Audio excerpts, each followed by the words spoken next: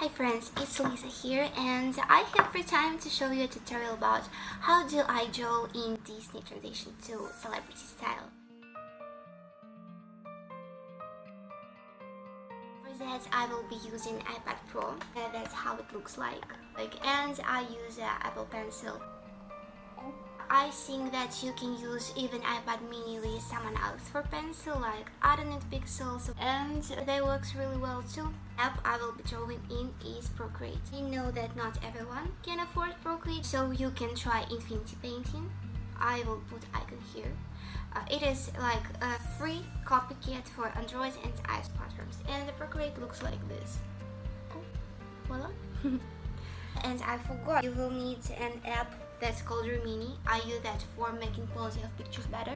It looks like this, Mini, and it's free. You have 5 free trials per day.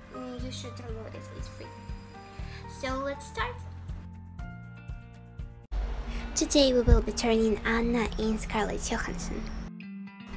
I will need a picture of Anna, a pretty good picture with big resolution, and I have one from my previous art. So all I do is swipe left, share and save a PNG. Now let's go to Google and search for Scarlett Johansson photos.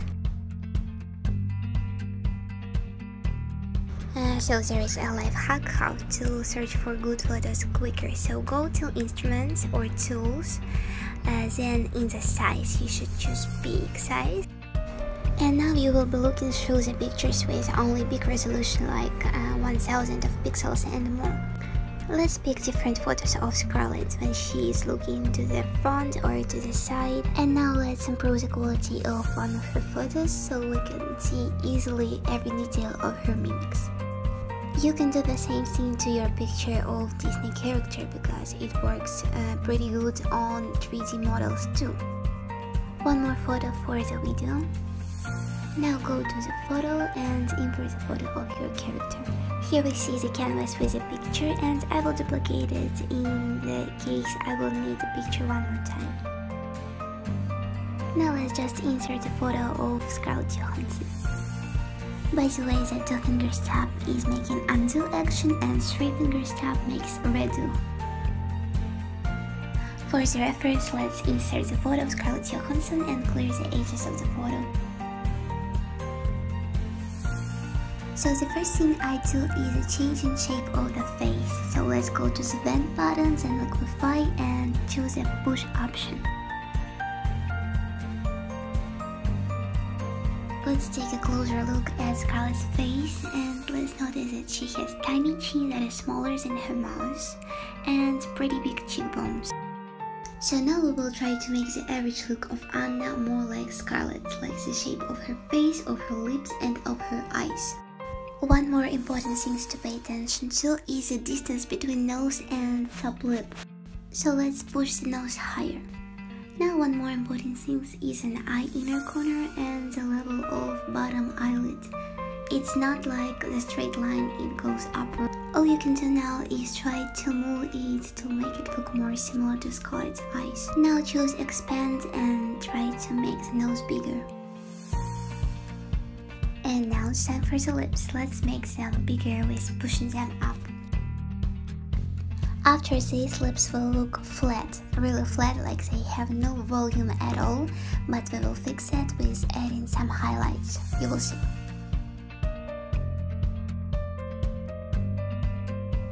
I'm duplicating the layer each 10-15 minutes because I want to make some spawn where I can come back.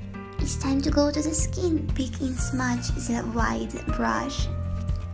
Now we have to remove the shadow between her eyebrows. You can see that it looks really weird. We're moving with the smudge from the highest point to the bottom, like from the lightest shades to the shadow to cover it. Now let's remove her bangs. Let's pick the smudge, white brush, make it bigger, and move from the skin tone to the hair, like the brush will cover it with the color of the skin, but you should stop at the place where the shadow starts. because now you're moving from the shadow to the hair, so it will cover it properly. Now it's time for my favorite brush, is smooth brush. So we will get rid of this strange area border between shadow and light. So make it bigger and softly, not pressing, move it around the area where the shadow was bordering.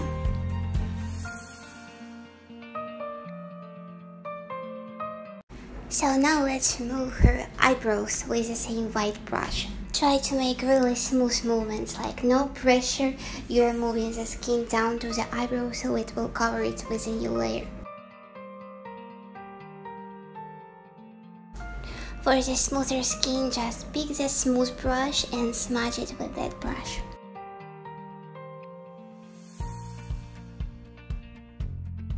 Now repeat it with the second brow.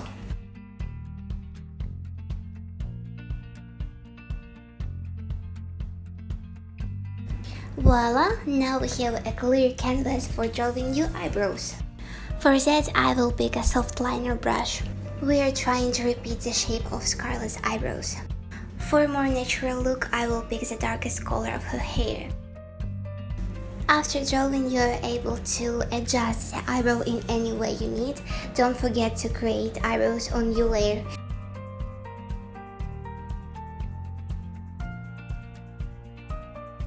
Sometimes I duplicate important layers, for example like eyebrows, because I will be too lazy to draw them one more time if I will mess up. To make your eyebrows more realistic, I will use this hair brush. I'm just moving freely to the top and to the bottom of eyebrows to create a smooth gradient of hair. You know, you can make anything you want to this eyebrows. You can make it more hairy, you can make it another color, anything you want. Don't forget to make experiments. Make your fantasy blow out of you.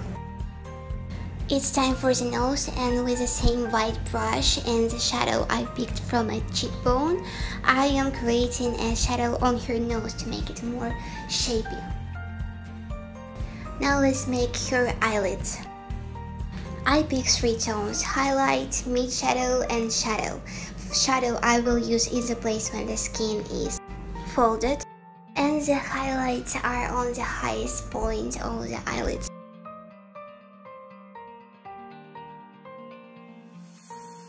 Let's try to repeat the shape of Scarlett's nose.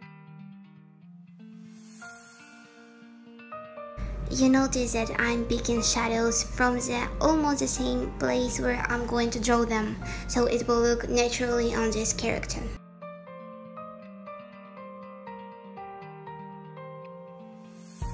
Now let's smudge that lines we draw. You see, it probably looks more like Scarlett's nose. Some fixes to her lip corners. And now one more thing that is important. Sometimes the blush on the character's face can make the face do not look like the celebrity's face. So with a white brush, I'm moving the part of her lighter skin to the corners, so the blush will go away and the face will not more look like that round.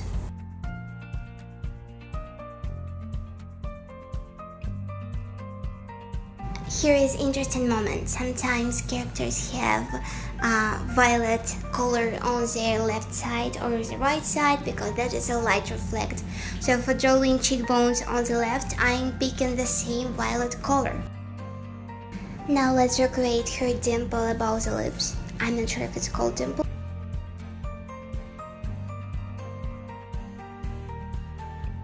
Let's take a far away look because sometimes in close it looks better than in general. And it's time for her birthmark. Let's find a place where it's placed, so near the nose on the left side. I think that for birthmark that color from her cheekbone will look pretty well. Smudge, smudge, smudge. She looks really flat, so now let's add her shadow and light. From the left side it will be violet shadow, purple. And from the right side it will be the highlight of the skin color.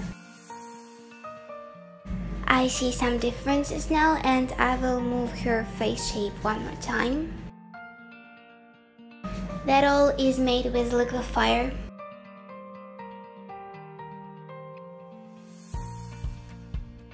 Eyebrows are too wide, I think let's make them smaller.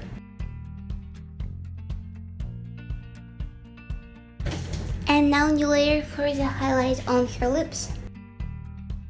Let's pick that color we already see, it is this one. And then smudge with a smooth brush, and then let's look far away and erase some parts that looks weird.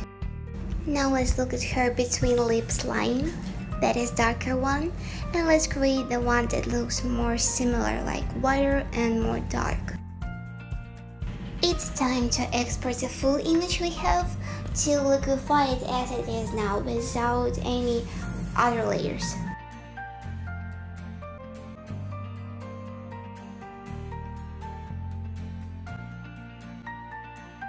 And now it will be the funniest part ever, we will flip the canvas.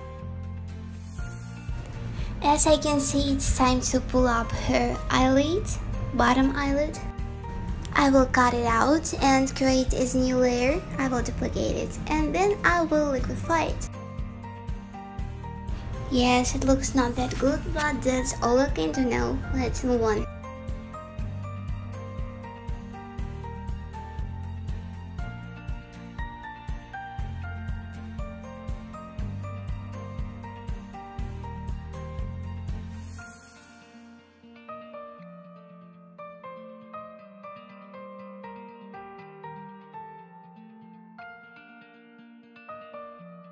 Let's make her cheeks. She has pretty apple cheeks and I will try to make them with shadow. As usually, I'll pick the color from the cheek that is on the darker side. And now I'm using white brush, and then I will just smudge with smooth one.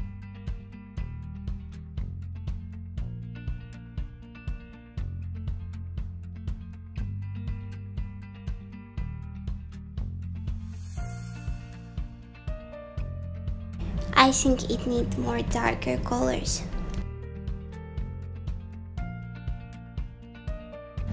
It's time for highlighting. I am picking the lightest color on her face, and with it I will draw lines in the place Scarlett has lights on. She has lights above and underneath her eyebrows, on the nose top, under the cheekbones, on the cheekbones, and on her chin, if I'm not mistaken. Yes, that's chin. Some lights over the lips will make them plumper. And now just smudge lights.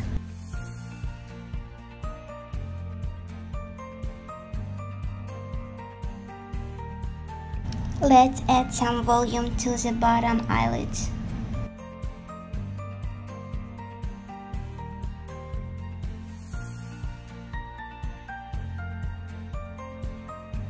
I forgot to show you that for eyelids I have switched the blend mode.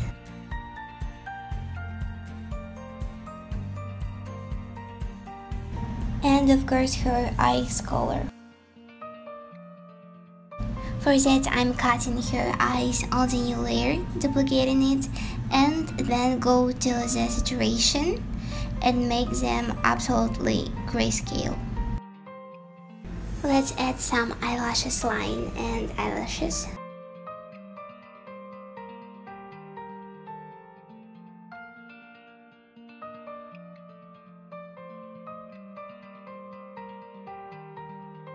She looks a little bit crossed-eyed, so let's move her right eye.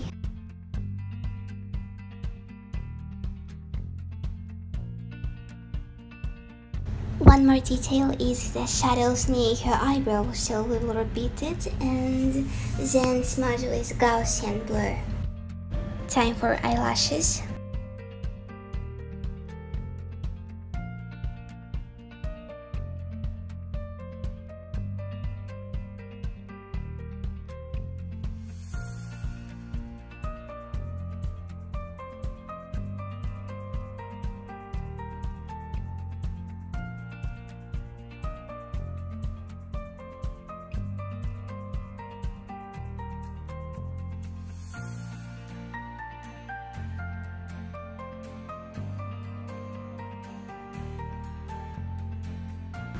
Let's make your hair more red and more dark.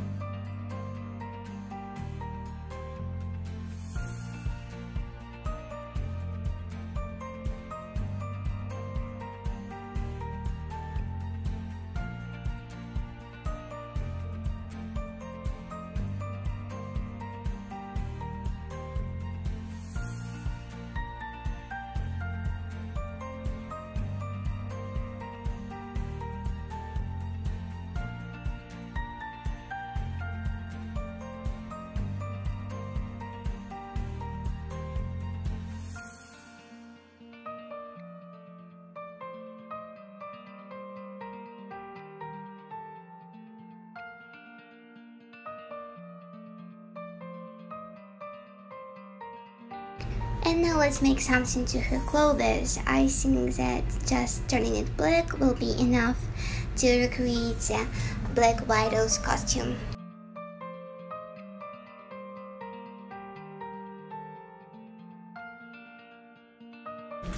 And it's the most difficult part to redraw the neck, because the neck has sometimes really weird shadows on it, and I'm looking at it and trying to make it just by my hands as I can.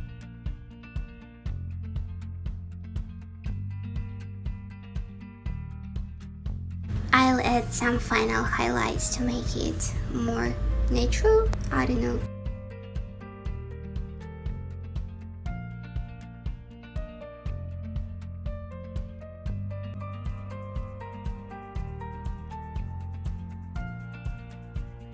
And here we are. I tried to show you guys a process that usually takes 2 or 3 hours in 15 minutes, and I know it was really speeded up, but I hope you take some advantages out of it. Thank you for watching, guys. I hope you liked this tutorial.